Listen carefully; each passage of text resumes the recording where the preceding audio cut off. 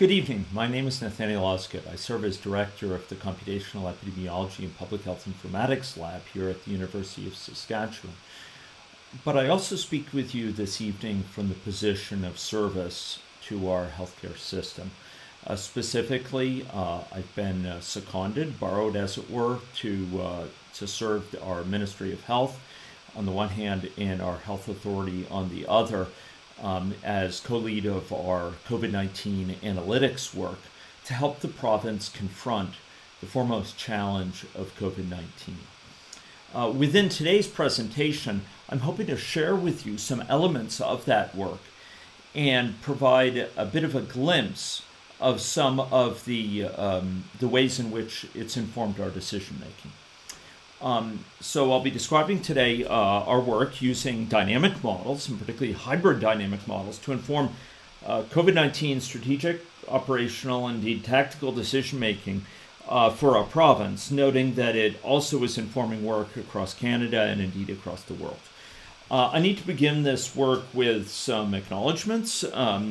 First and foremost, to members of my lab, the Computational Epidemiology Public Health Informatics Lab, who make this work possible, including many of the trainees that you see here.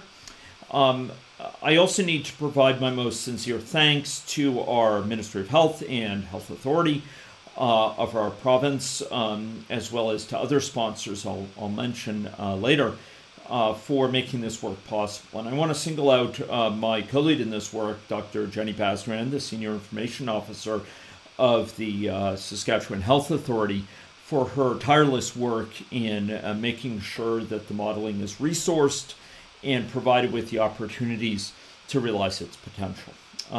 This is work that reports at the level of Associate Deputy Ministers and VPs for prioritization. My secondment was initiated March 2020 with the end date to be determined.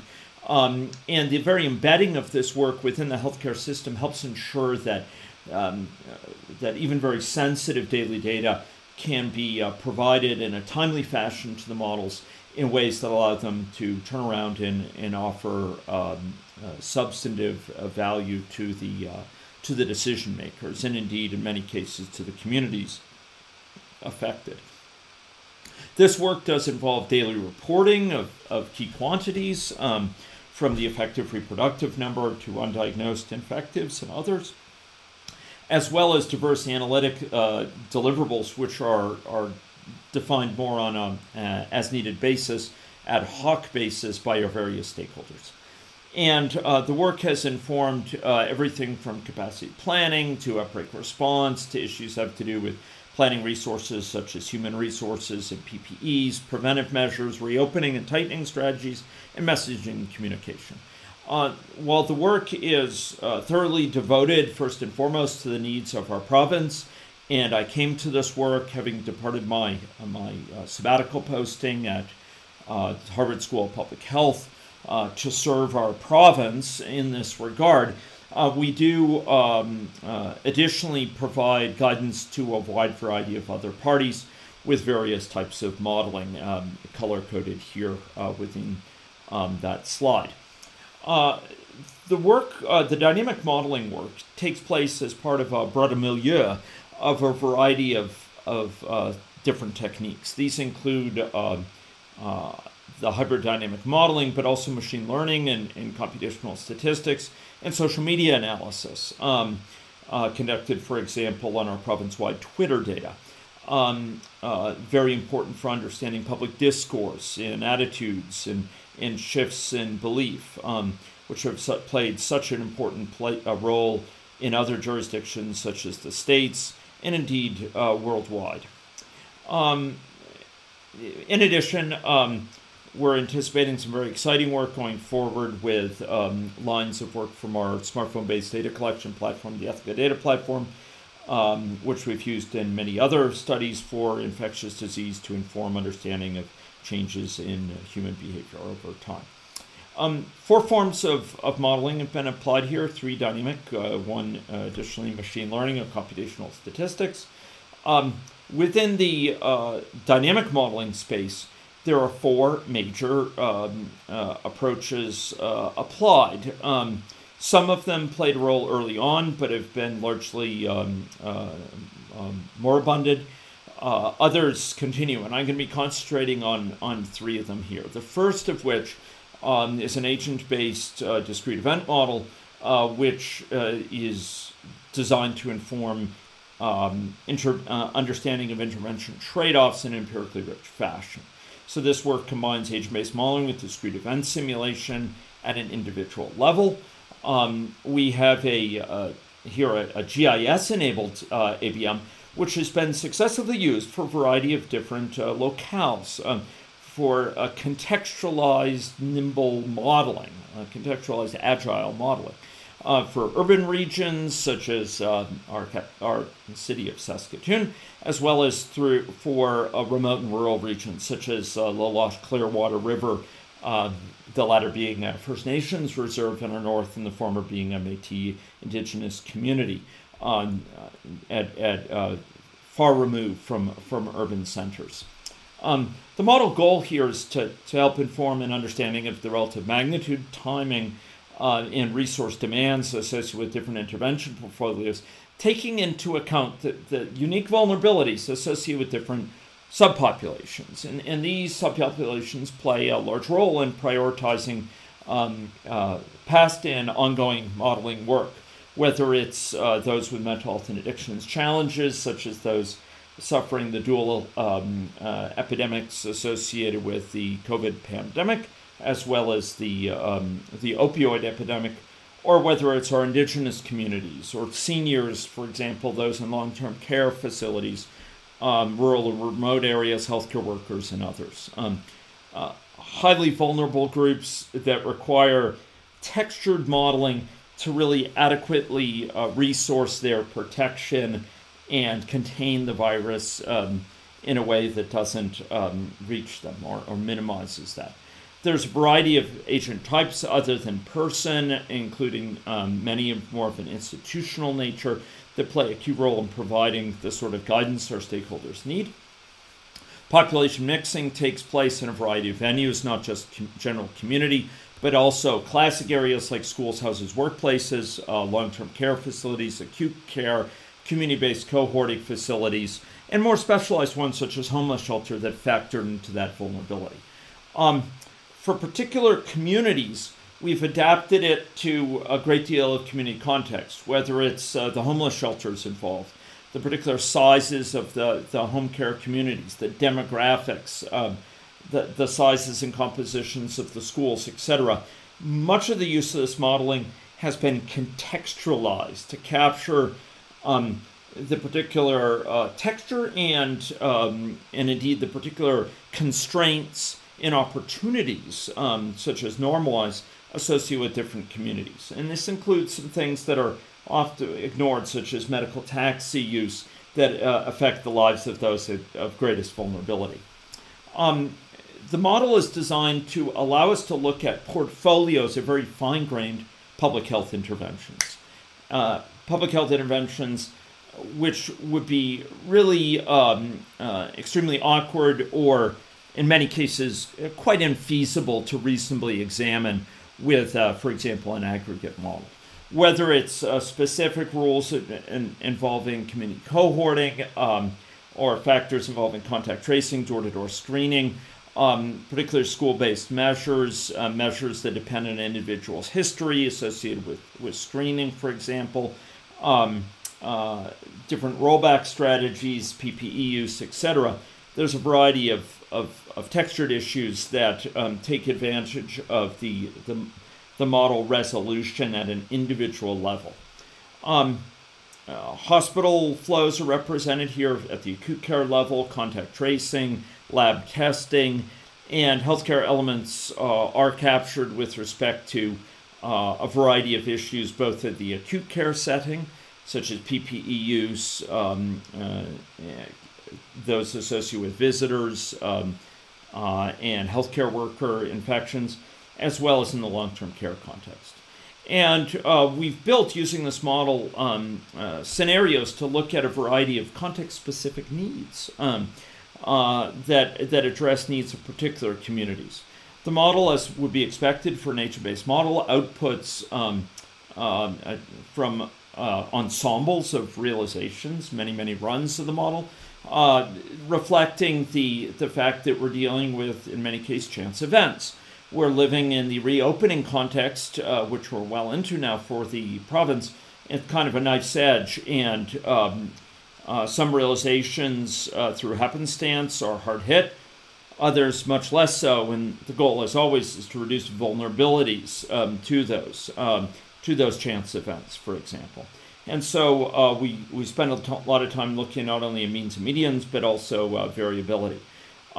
We've also used a model like this to examine dozens, a trade-off between dozens of scenarios.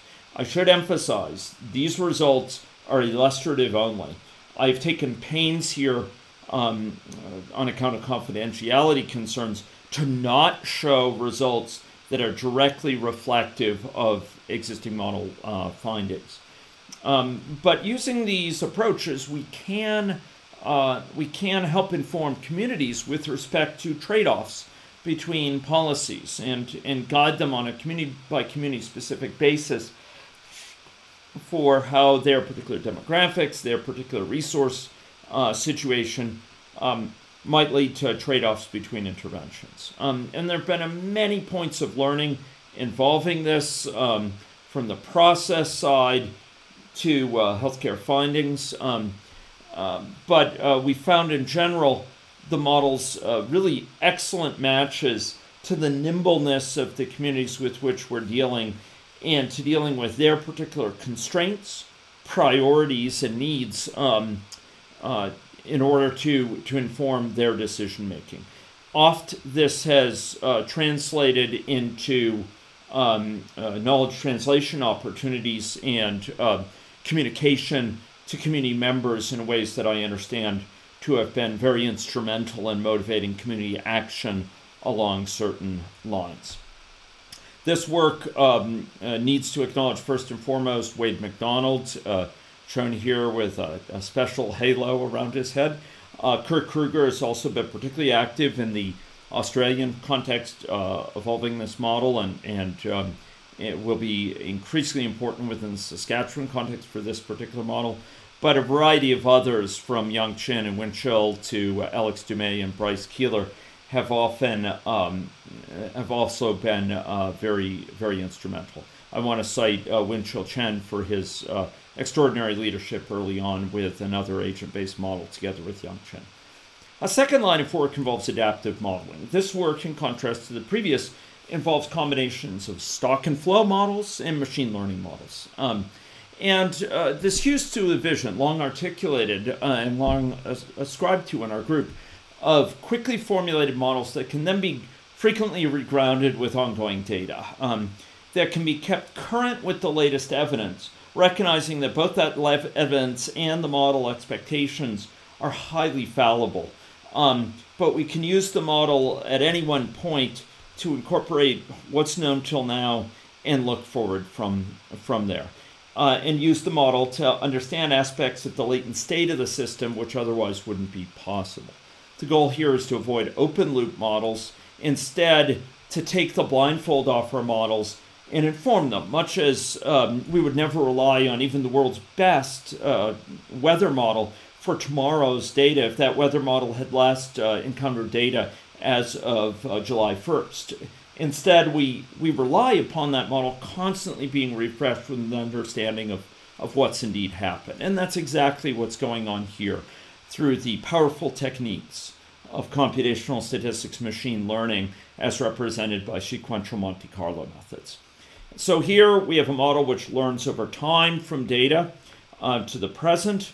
This data is a variety of sorts: cases stratified by travel status, persons tested and persons testing positive, deaths, hospitalizations, and ICU use. The latter three being notably lagged, but still in a way that the model fully accounts for that lag. Still very powerful by providing some sort of less fungible methods associated with the underlying burden of infection. Projecting forward, a model like this can be very powerful since it's regrounded by that latest evidence. Over the years, we've used various techniques for this. The tool of choice we're applying today here is in particle filtering. And this is a technique far more general than, much more powerful, much better suited to nonlinear models than MLE techniques represented in Kalman filtering, and much better match, or sort of impedance match, to the speed with which we get public health data, and scalable for even, say, agent-based models. We've applied this in a wide variety of other contexts, including many led by the same students who led this work, such as Li Xiaoyan. The model is a stochastic model. It is corrected with observed data. Between those points, though, it runs with, as it were, an ensemble of different samples from the model. Each sample is represented by particle. It's a weighted quantity. A weight of 2 indicates it's present in the underlying distribution twice as much as what with a weight of 1. And it exploits the principle of importance sampling. So there are these different particles that, as it were, represent different competing hypotheses as to the underlying state. And there's a survival of the fittest of these particles. As new data is encountered, these particles are tested in this crucible of evidence. Those that are most consistent with that data survive, are fruitful and multiply. Those that are less consistent die out. So there's this survival of the fittest by which these jockey for position, and the model learns through the shaping of that ensemble of particles. Our particle filter models are based on our earlier, now discontinued, compartmental or system dynamics models for COVID-19, and we've used them at a wide variety of jurisdictions, a wide variety of different levels. Some notable features are separating travel from non-travel cases of great importance in the Canadian context because of low burdens involved compared to something like the dumpster fire in the US. We have data of a wide variety of sorts that's read in daily, and test data plays a particularly central role in interpreting the observations. So, for example, an rapidly escalating number of cases is interpreted differently if you have an equally escalating number of tests versus if the test volume curve is flat.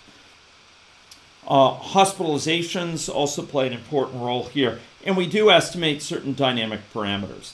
The model is both a frankly symptomatic pathway as well as an oligosymptomatic or paucisymptomatic pathway, and we distinguish between undiagnosed and diagnosed individuals and different levels of acute care need within a hospital for COVID-19 patients. A model like this allows us to estimate quantities such as the effective reproductive number over time, the number of undiagnosed individuals over the time, in both cases as part of joint distributions over the entire model state in a very powerful way. The role of test data here is foundational, nuanced, and takes into account the reciprocal nature interacting with epidemiological changes and testing with causal linkages both ways. Takes into account differently passive case finding in both its elective and obligatory fashion, obligatory driven by complications, as well as active case finding through contact tracing and mass testing. This is a Bayesian approach. We make use of likelihood functions to characterize for a given particle the likelihood that the state posited, this hypothesis gained by this particle, explains the observation vector at a given time. And one of the more powerful things this allows, this general approach, is backcasting, estimating what was going on earlier in light of later dynamics. For example, estimating what was the basic reproductive number at the very start based on the set of evidence since then, in a way that's much more than kind of a cross-sectional estimation of quantities. This sort of model can be used for population tomography, providing a sort of joint distribution consensus portrait of the underlying situation now. It can project forward, and you can use it to ask what-if questions. I want to particularly cite the tremendous leadership of Lujie Duan for his remarkable work with the processing pipeline, automatic reporting for our stakeholders, and remarkably convenient ways of ingesting data and reporting it, and also his foundational work in accelerating these techniques through techniques such as GPU-based processing. I also need to cite the remarkable leadership of Li Xiaoyan for her high-level driving forward of this particle filtering work, and the work that builds so much on our work with other infectious diseases such as pertussis, measles, and together with chickenpox. Finally, I need to just give a nod to a third type of hybrid modeling that combines all three types of dynamic modeling here. It's a model that captures transmission dynamics in a compartmental fashion, but is designed to allow the acute care workflow and resource allocation to be captured in a more textured way. It is a risk factor structured model that for the first time for our models captured the impacts of chronic diseases and smoking.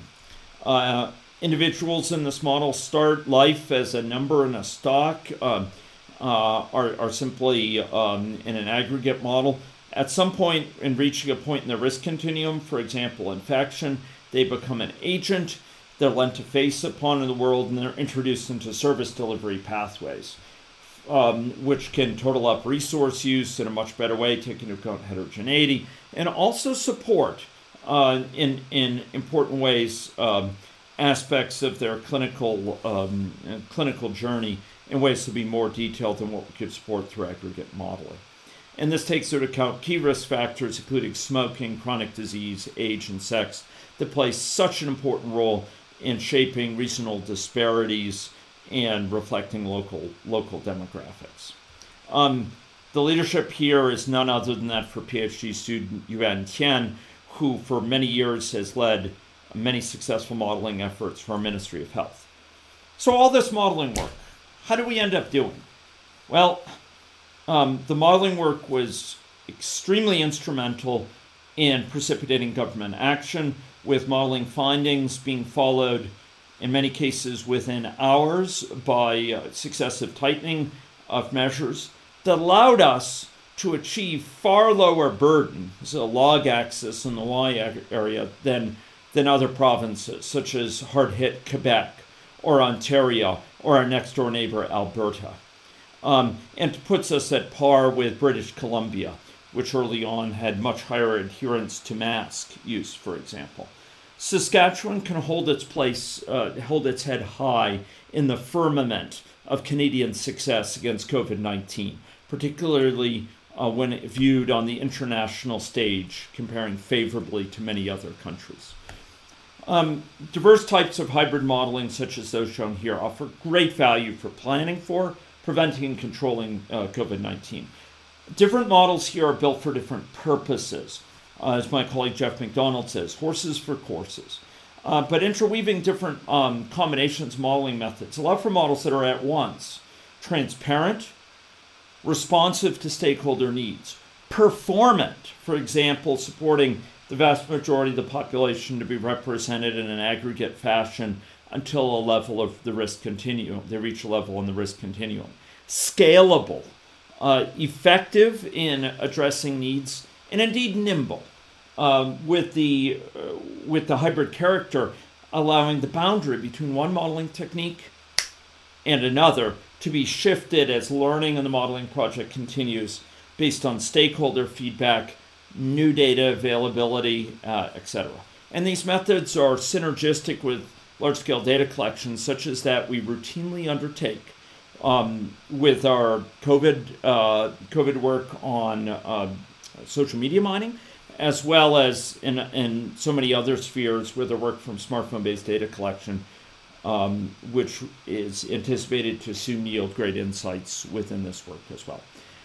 Thanks so much. I appreciate your patience and accommodation for me going over, and I look forward to answering questions within the panel session. I'm grateful for your attention.